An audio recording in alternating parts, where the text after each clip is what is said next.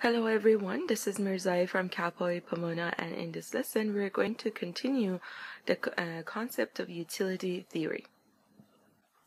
In this lesson specifically we're going to be familiar with one Neumann-Morgenstern axioms. If a person's preference satisfies the following axiom, then he or she should choose between lotteries by using the expected utility criterion. Basically, this definition says whatever we covered in the last two parts can apply if the following axioms exist. The first axiom, which is called the complete ordering axiom, is about two lotteries that have a reward R1 and R2, and the idea is if reward 2 is preferred over reward 1, and at the same time reward 1 is preferred over reward 2, then there is no difference between these two rewards. Remember that the preference in this case is not the same as equality. For example, reward 1 and 2 can be $200 and $300. They could have totally different values, but they have the same preference for the user. Also, if reward 1 is preferred over reward 2 and 2 is preferred over 3, then we can say reward 1 is preferred over reward 3. It's the same concept as numerical values. When 4 is greater than 2, 2 is greater than 1, then 4 is greater than 1. The second axiom says that if you have two lotteries, like the one that is shown here, and if both of R1 and R3 are greater than R2, you might not be able to find a C that makes these two lotteries indifferent because both of these rewards are preferred over R2.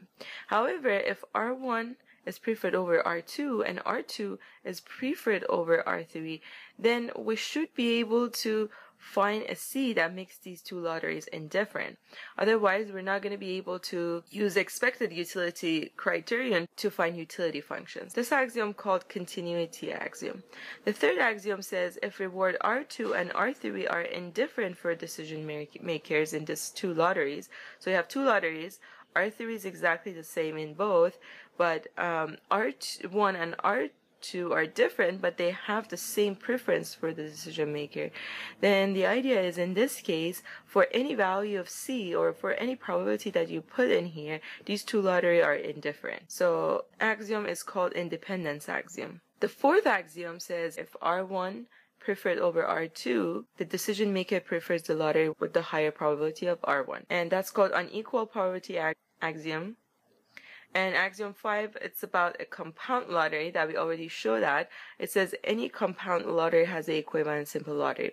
Look at this compound lottery. We can simplify that by multiplying these two as their probability of gaining $6 and these two for probability of gaining -$4. After multiplying these two, since there are two possibilities to gain -4, we can sum these up and write it as the probability of 0.7 for gaining -$4. So as you see, for any compound lottery, we can write a simple lottery. With this, our lesson has concluded. Please refer to your blackboards for your assignments. Thank you.